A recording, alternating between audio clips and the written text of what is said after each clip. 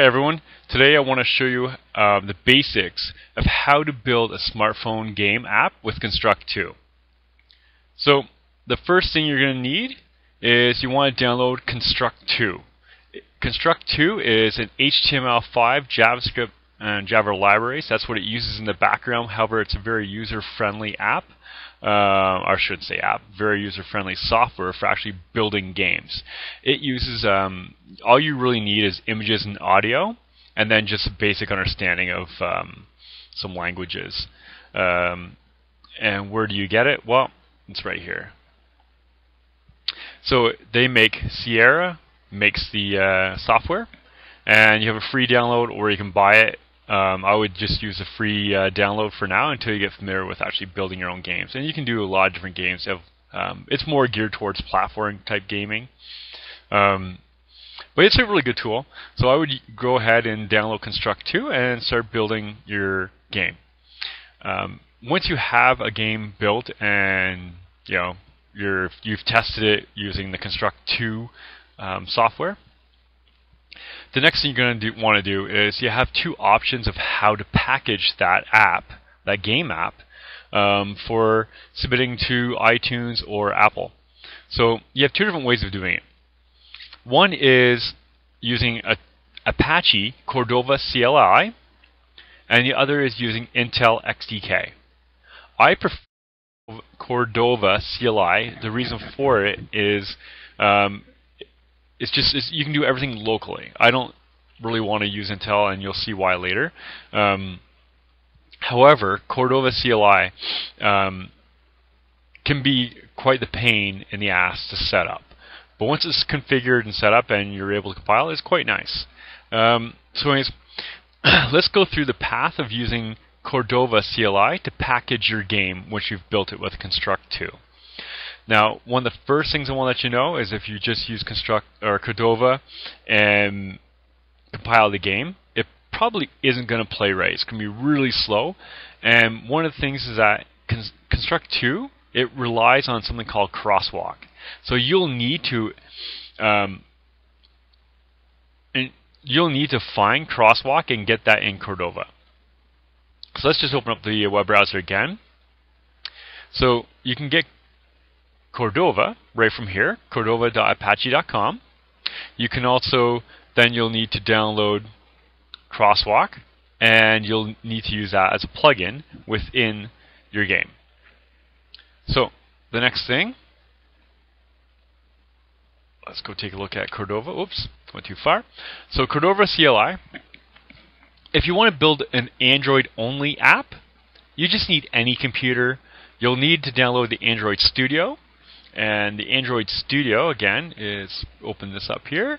You can get the Android Studio. Here it is, developer.android.com, and you just need to download it. The reason you need the Android Studio is for some of the libraries that it has, and there's different packages and sort of things that your game will need, and Cordova will also need to package the game. You'll actually not really need to open the Studio ever, because Cordova will just be referencing it. But you do need to download it so you can actually package the Android app. Now, if you want to build Android and or Apple together, you'll need a Mac because Windows, it can't compile Mac. However, Mac can compile Android. So if you have a Mac, you can compile an Android phone game, and you can also compile, package a Apple app. So to do that, if you don't have a Mac, you can use something called Mac and Cloud. Mac and Cloud is a online VM software. Basically, you would log into a Mac server, a virtual machine, and you can build all your code there. So I'm going to show you that real quick. It's called Mac and Cloud, and it's really nice. They're fairly cheap, like about $20 to $25 a month, and that gives you access to a Mac to compile all your code on for iTunes if you don't own a Mac. Now, once you decide whether you have a Mac or don't, you need Xcode. you'll need Xcode software to take your files that Cordova CLI produces, and you'll need the Xcode to actually package it to send out. And let's just take a quick look here. If you use Mac and Cloud, they already have installed, but if you have your own Mac, you'll need to go to developer.apple.com and you'll need to download it. Okay, so that's using Cordova CLI. You'll need to have Cordova to build the produce the files, and you'll need Xcode and Android to package it. So the next option we have, if you don't want to use Cordova CLI because it's maybe too hard to set up or it's just really annoying, the other option you have after you export your files from Construct2 is to use Intel XDK. Intel XDK is a software made by Microsoft, I believe, or Intel. And what you do is you export your files from Construct into Intel XDK. You do some configuration, and you normally only have to do those configurations once per app. Once you have that done, you hit build or package, I can't remember what they call it. And what it does is it sends your files out to their server. Their servers then compile and package the files, and then they send you a link where you can go and download them to test on your phone, or you can say, I don't want to download them, I want to upload them right to iTunes and Play Store for submitting to the stores and get people to use them. Now, the reason I don't like this one is because, well, the smallest app that you'll have is 21 megabits in size. If I had to upload that to the Intel server every single time I want to test one of my changes, it would take me months to build an app because my internet's not that fast, and 21 megs takes like anywhere from 5 to 15 minutes to upload to the server, and then I have to wait for the server to build it, and once the server's done building it, then I have to download it again to my computer. That just takes too long.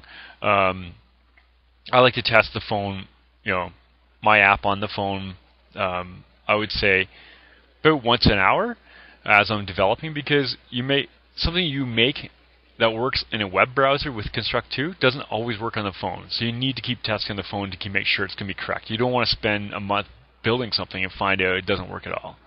So I don't really like this Intel XDK way, just because of that.